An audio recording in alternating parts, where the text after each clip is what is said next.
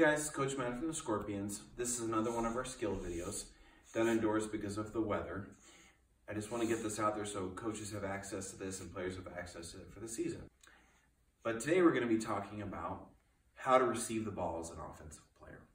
Too often young kids will just sit there, and I call it sort of the Oliver poor me. Please may I have the ball? So they're asking for the ball, but they're not really doing anything to create space for themselves.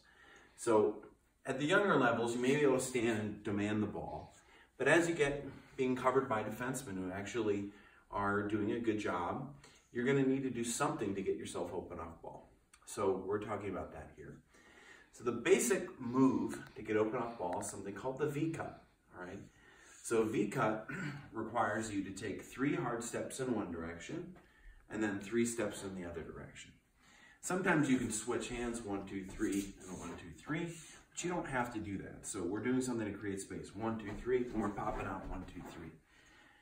It can be a speed move where we do it quickly. It can also be a power move where I'm pushing into my defenseman, getting him on his back heels, and then I'm popping out.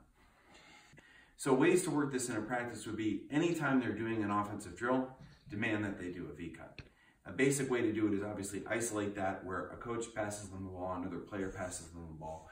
1, 2, 3, 1, 2, 3, we're doing that V-cut. Sometimes what happens is that we're going to be overplayed by our defenseman to this outside hand. If that happens and I can't get open off ball, then what I should be trying to do is something called a backdoor cut. So in a V-cut, we're doing 3 steps in and 3 steps out. With the backdoor cut, I'm being overplayed to this side. I can't get open. So what I'm going to do is I'm going to take 3 hard steps to this direction, to the inside direction. So I'm going backdoor. So 1, 2, 3, 1, 2, 3. I see that I'm being covered. 1, 2, 3. I'm going to flash my step. You see I'm cutting towards the cage and backdoor. So you can practice that as well. So just isolate it, 1, 2, 3, 1, 2, 3, 1, 2, 3, and have them cut it and go to the goal.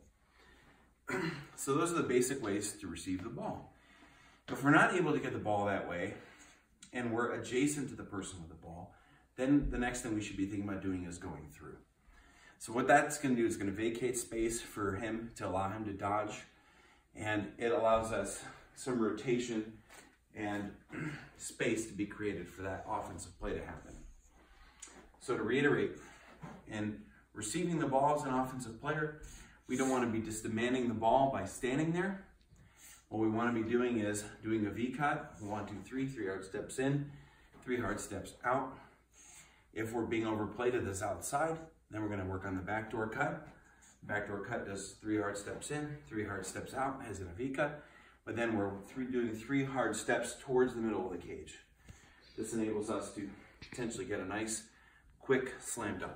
If we're not able to get open from there, we probably should just rotate through. The last point I guess we could say is if somebody's really playing you so that you can't get any daylight, something you may also think about doing besides moving through at the upper levels, and we'll talk about this in subsequent videos, is setting up pick. So that's a good way to jam up 2 defensemen, but more of an advanced concept. For the younger kids, you just want them thinking about moving their feet when they don't have the ball. So V-cut and the backdoor cut is the best way to do it. Thanks.